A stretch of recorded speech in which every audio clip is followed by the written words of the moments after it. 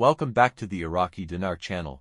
Today, we're delving into some intriguing news from Intel Master MarkZ, who recently shared an article titled How RV Cash and Bond Exchange Rates Will Work. This topic has been a hot one for a while, especially when it comes to the exchange rate for the Iraqi dinar after the Revaluation RV. MarkZ article refers to a gold standard and a global center exchange cash playing a role in the exchange rates. This essentially means that the value of the dinar and other RVs might be tied to gold, a precious metal known for its stability. Moreover, there could be a single strong global currency used for major global trade, possibly a stable coin, a digital currency pegged to another asset like gold. The dinar would then be directly convertible into this global currency. While the RV could happen, it doesn't mean you can immediately exchange all your dinar for a huge fortune. MarkZ explains that the exchange process will likely be gradual. Here's where things get interesting.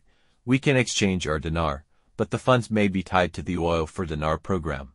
This program essentially means that the money we get from trading dinar may be used by Iraq to purchase discounted oil over a long period, possibly 50 years. This program might not be what some were expecting, as they might have hoped for immediate access to all the money. However, there's a bigger picture to consider. By using the traded dinar for oil purchases, Iraq gets a vital resource at a discounted rate, helping to rebuild their economy. This, in turn, could lead to long-term stability and growth, which ultimately benefits all interested parties. What does this mean for you? It's important to manage your expectations.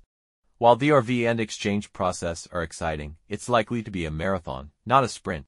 The oil for dinar program suggests that the focus might be on long-term benefits for Iraq, which could take time to convert into individual wealth. MarkZ article offers an insightful perspective, but remember, things can change. Keep yourself updated with reliable sources. Be wary of unrealistic expectations, and do your own research. The Iraqi dinar is a long-term play. While it holds potential, don't put all your investments in one place. Diversify your ventures to manage risk and create a safer financial future. Investing in any currency, including the dinar, comes with inherent risks. This video does not constitute financial advice. Always do your due diligence before making any investment decisions. Let's discuss. As always, I want to hear your thoughts. What are your feelings about the oil for dinar program? Do you think this changes your approach to holding dinar? Leave your comments below and let's keep the discussion going. Thank you for watching.